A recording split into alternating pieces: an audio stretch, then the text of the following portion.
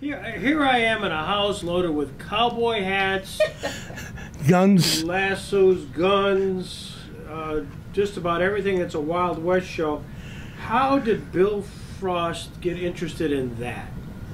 Well, I guess I'd have to go back as a kid because my parents were into horses and breaking horses and so on. And so later on when they bought the big place, why then they went into the horse business big time. This is around here? Yes.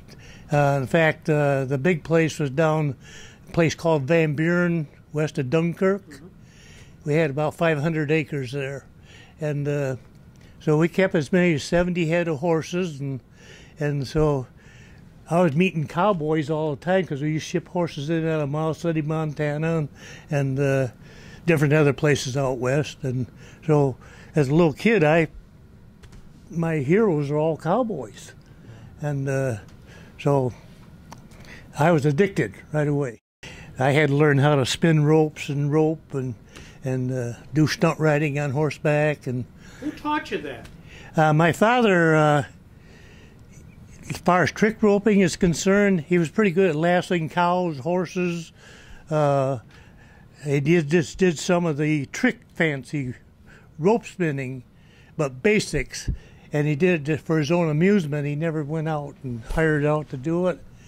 So the first time I see him do it, I was addicted. And I got help from some of these rodeo people and so on. And so I went on, and so I've had a booking agent for quite a few years now, and I've went all over the country doing trick roping exhibitions.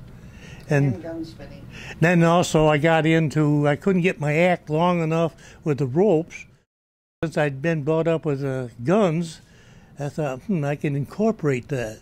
So I do the gun juggling and spinning and the quick draw.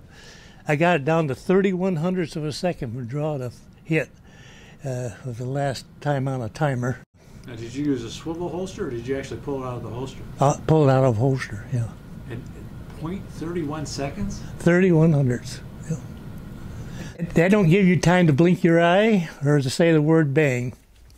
I had a funny thing. I had a friend that had a TV station, spot on a TV station up in the Adirondacks, and he wanted to film me doing this to put on his show. And so I'm getting warmed up just doing dry fire, click, click. So the guy sitting there, he's got a stopwatch. He says, "I'd like to time you."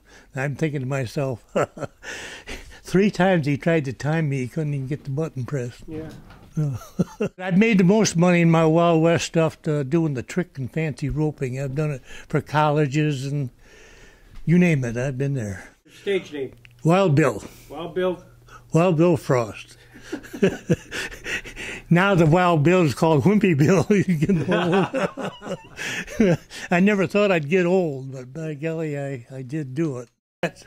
I was out in Arizona 20-some years ago, and I happened to see this town where they held Wild West shows, so we're going to have one in Sinclairville. So that's where I got the idea. And so those are finished off inside just like they were in the 1800s. Wow. In the saloon, I got bars from the late 1800s, 2 bars in there, and of course the jail and the mercantile and the bank. And we always say, put your money in our bank. You'll never have to worry about it again. But anyway, we held this show, and just 2 years ago we held our last one here.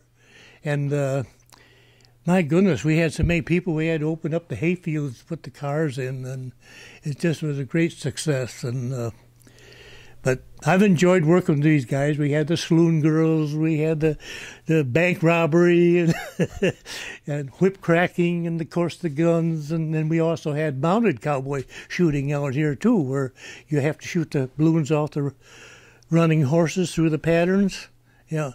So I introduced that sport into the state of New York. Now that's grown, expanded in the whole United States now.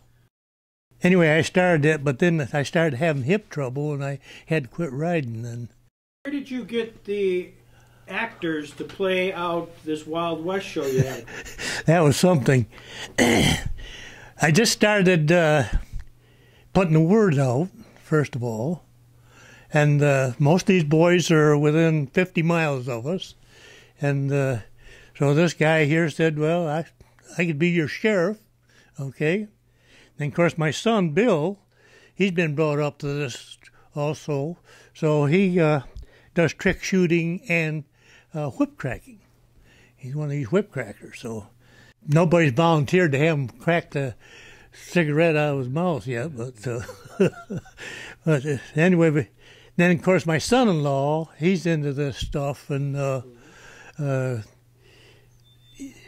was kind of through him that I went ahead and made this thing happen. And so he's a big ham, and but he likes doing this mounted shooting, and of course he's pretty good at it as an MC. So anyway, we picked up one here, then they found one that used to work for shows out west, local boy, and so he volunteered. There's a guy in Frewsburg. He's a kind of a mainstay with our show because he is one of the best quick draw people around, period. And something he's done all his life just as a hobby. And when he got connected with me, now he can show off to people. Sure. And so we called him Black Bart. But anyway, we had 5 of us mainly, a whip cracker. Core group, yep. And my thing was in the show was mainly doing the fancy rope work.